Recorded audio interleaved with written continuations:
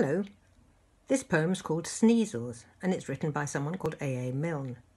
It goes like this. Christopher Robin had weasels and sneezles. They bundled him into his bed. They gave him what goes with a cold in the nose and some more for a cold in the head. They wondered if weasels could turn into measles, if sneezles would turn into mumps. They examined his chest for a rash and the rest of his body for swellings and lumps.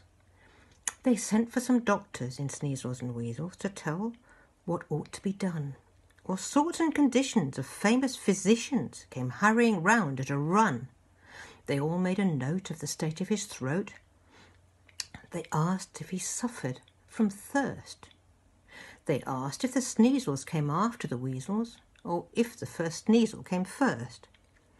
They said if you teasle a Sneezle or Weasel, a measle may easily grow. But humour or pleasel the weasel or sneezle, the measle will certainly go. They expounded the reasons for sneezles and weasels, the manner of measles when new. They said, if he freezles in draught and in breezels, then the seasles may even ensue. Christopher Robin got up in the morning. The sneezles had vanished away, and the look in his eye seemed to say to the sky, now, how to amuse them today.